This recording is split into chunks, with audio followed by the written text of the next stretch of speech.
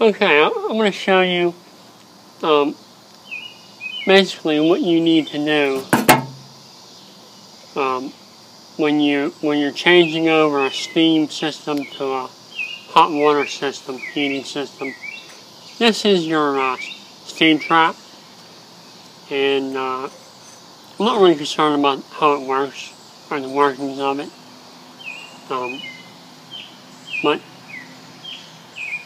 basically you're going to need to remove this from the system. You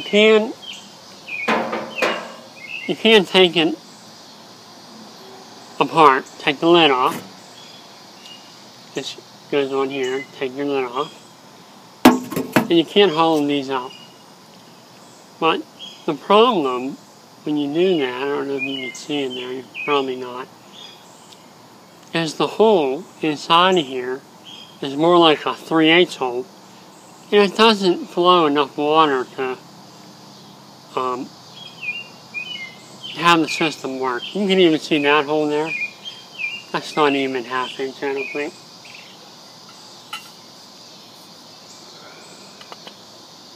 Yeah, it might be. Yep, that's a 1/2 inch hole there. But going into the side of it, into here, on the inside, it's nowhere near a 1/2 inch. So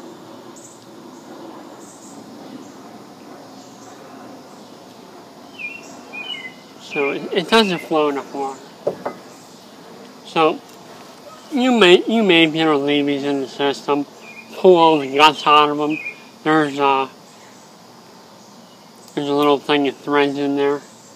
You have to unscrew that and pull the guts out, and you may get away with leaving this in the system.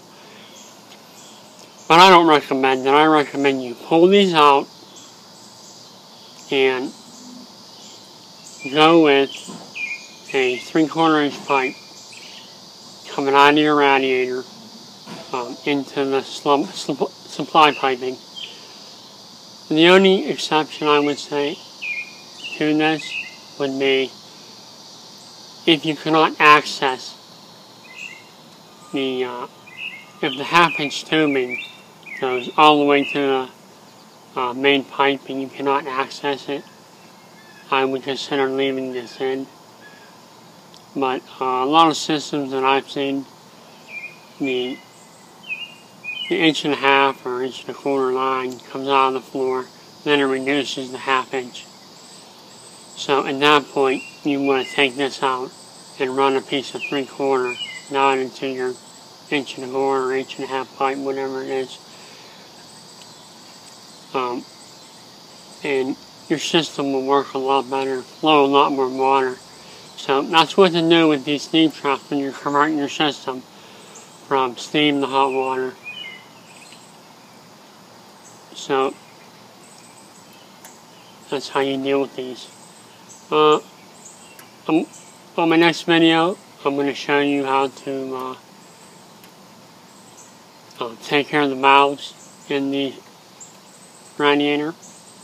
And also, we're going to look at a system, what I did with the radiators as far as tapping 3/4 inch line into it and running it into the bigger pipe.